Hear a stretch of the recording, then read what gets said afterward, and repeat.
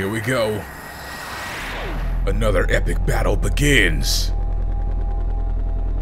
Today, we have... You want to take me on? Goku Accept my challenge, Kakarot! versus Vegeta. Non-canon battle, start! Here I go! Oh, we've already got transformation. This is already better than the other one. Oh! Super Saiyajin 4! She's just throwing final flashes like it's nothing. What? I thought he was just stupid and throwing in the wrong direction, but he hit him while he was standing behind him. That was crazy. Boom.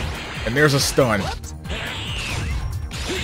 Goku did not take any advantage of it. He just hit him with a ki blast, but my goodness. He hasn't lost much health at all. As soon as I say that, Vegeta starts going in. But it's not helping him.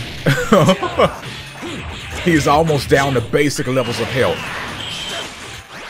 Like, you know how in the freaking, I don't remember what this mode is called. Never mind. But in this mode, basically, you can set extra health bars, you know? But the basic is 3 bars. Vegeta's almost there. He's been getting destroyed by Goku. Now let's see what happens here. They're powering up. Goodness.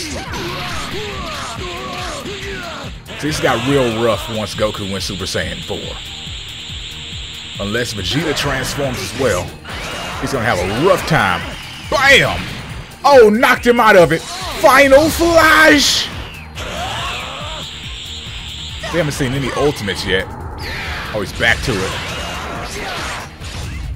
He was like, yeah, I can't handle this without being Super Saiyan 4. Back to it. Ooh. Stunned again.